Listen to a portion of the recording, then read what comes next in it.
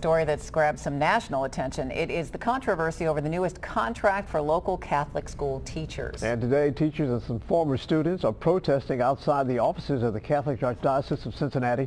And Local 12's Perry Schaible talked with some of those protesters and has the latest on this issue. These former students are here in support of their teacher. Richard Hague is one of the longest tenured teachers in the local Catholic school system. No longer. Hague refuses to sign a new controversial teaching contract offered by the Archdiocese of Cincinnati. That contract includes a morality clause that specifies that teachers must not show public support for a gay lifestyle, out-of-wedlock sex, or abortion. All employees have to sign that contract or lose their jobs. Well, Hague refuses, and today his former students are protesting the contract during what's being called a rally for Hague. They call him a man of conscience.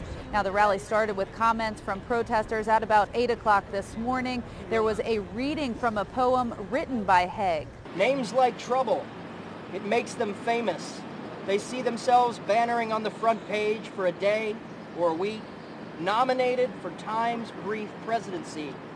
Dick Hague held everybody to the highest standards for 45 years in Catholic education. Not just his students, but his bosses too, believe me. The biggest thing I ever learned from Dick Hague was never be silent. Always stand up for who you are and what you believe in, and then everything will always be okay. And him not signing that, he made me realize that he meant that. And so that's why we're here, because we mean what we say. We're all equal. Brown says this isn't right. The protesters want their voices heard, and they are gonna stand up for what they believe in. And ultimately, he says it's the students affected by this contract. The rally is expected to continue through 2 o'clock this afternoon. And for their part, the Archdiocese of Cincinnati says this contract is simply what's been expected of the teachers all along.